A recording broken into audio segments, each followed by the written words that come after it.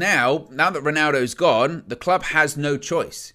You know, the pressure, I mean, it's interesting. It would be really interesting to know what was the expectation on Erik ten Haag coming into this season. Because if the expectation on Erik ten Haag from the Manchester United hierarchy was you have to finish in the top 4, Erik ten Haag is well within his rights now to go to that same board and say, you know you want me to finish in the top 4, I'm telling you, if you don't get me a striker in January, we're in trouble in terms of reaching that goal. Because even with Cristiano Ronaldo, we were short. There were times when I was playing Rashford up front because, let's face it, Ten Hag just didn't fancy Ronaldo in that position. He wanted more fluidity. He wanted, you know, a player that was going to press more from the front. Again, someone that maybe was a bit more dynamic, and he didn't feel like Ronaldo was that. So we were short with Ronaldo, let alone without him. We've got an Anthony Martial who hasn't completed 90 minutes this season, and a Marcus Rashford who isn't even really a striker. He's a left winger.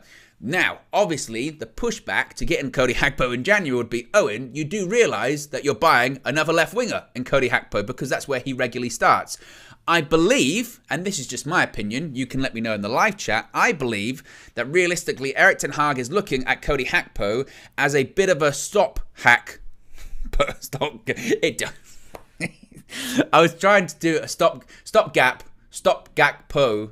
That would be better. It'd be better if I did it that way. But it didn't work out. He's looking at him as a stopgap, realistically, I think, until the summer. I think United will go big once again in the summer because they always do. I think come the summer, that's when you're going to see that 80 million, 90 million pound signing of a striker, possibly, you know, Osimhen, possibly, I don't know who it's going to be, but I think that's for the summer. I think that United and Ten Hag, and actually, to be fair, I think this is the right move for United, is get someone who is attainable in January, like Cody Gakpo, who can make a difference, like Cody Gakpo, who can contribute, like Cody Gakpo, but he isn't the long-term solution in terms of finalising who that number 9 is going forward, but he can do a job there until we get to the end of the season.